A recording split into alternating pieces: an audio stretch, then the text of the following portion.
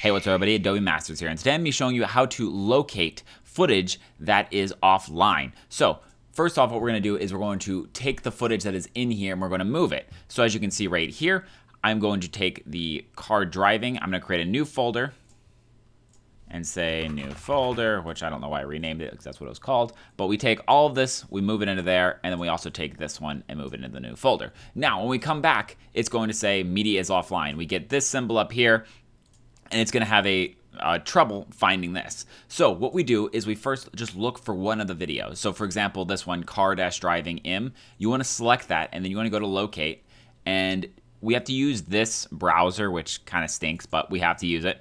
We're going to then find where it is. And you can see that the names match up right here. -1. Oh, actually, my bad. We want to make sure that we're using this one up here. Go back in, and then new folder, and then there, and then click OK.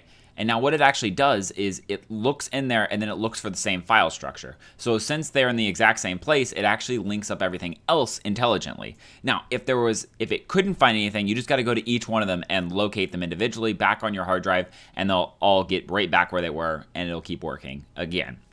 So that is how you go ahead and locate offline footage in Adobe Premiere Pro. Thanks everyone for joining me. If you have any questions or comments, go ahead and throw in the comment section below on our website at adobemasters.net.